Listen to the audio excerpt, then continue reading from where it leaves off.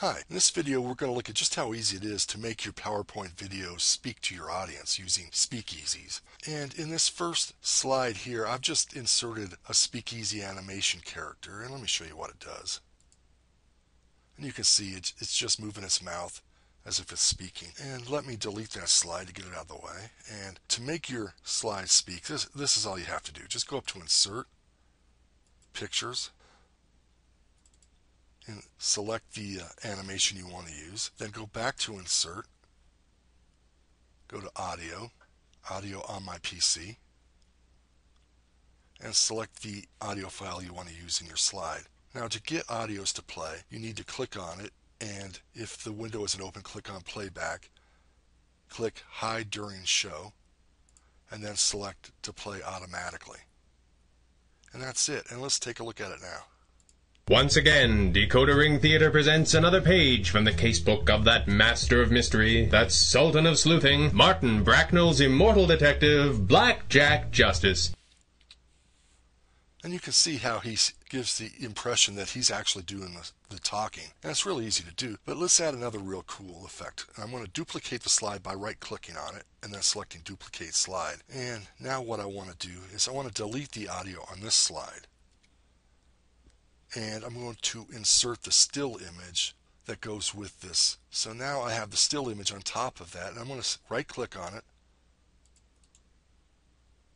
click Send to Back. Now I have two images here, so let me just move this top one out of the way and you can see the second one. And this top one is now the animated image, so I'm going to delete it, and that leaves this still image. So what I'm going to do is I'm going to come up here to Transitions, and I'm going to set this to 2 seconds. And you can set this to however long you want. Just for this example, I'm going to use 2 seconds. So what's going to happen is, for this first slide, the speaking animation is going to play, and this slide is going to play just as long as this audio file plays. If this audio file is 20 seconds, this slide will play for 20 seconds. If the audio file is 15 minutes, this slide will play for 15 minutes. PowerPoint syncs it automatically for us. So this slide will play for the length of this audio file, and then it will switch over to the still image, and it will play this slide for 2 seconds, or however long we set up here. And then after 2 seconds, it'll switch to this end slide. And let's take a look at it. Once again, Decoder Ring Theater presents another page from the casebook of that master of mystery, that sultan of sleuthing, Martin Bracknell's immortal detective, Black Jack Justice.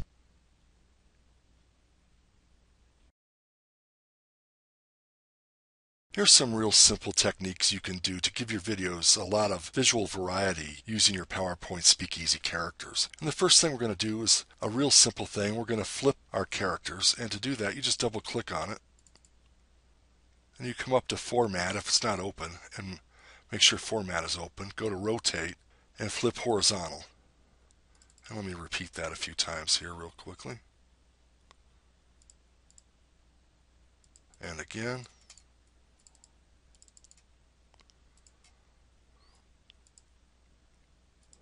And this may seem real simple, but it can have some pretty cool effects. And the first thing is, just by flipping and repositioning and resizing your characters from slide to slide, you can give your videos a lot of variety, which will help increase your viewer retention on YouTube and make your videos a lot more interesting and appealing visually. And here we have the image Arnie, and he's positioned one way here, and if we flip to another slide, you can see how he changes positions. And you can do this real simple from slide to slide to give this effect of him posing. And we can add this with another image of Arnie, and you can see how we can get him like he's flexing to show power, might, muscles, that type of thing. And just by alternating slides, you can have a lot of different poses there. And of course the next thing is to resize and reposition. And the reason I made these animations so big is so that you can scale them and still maintain high quality. You wouldn't be able to do this and resize this image this large with the typical smaller animation. It just wouldn't look right. And so now you can see here,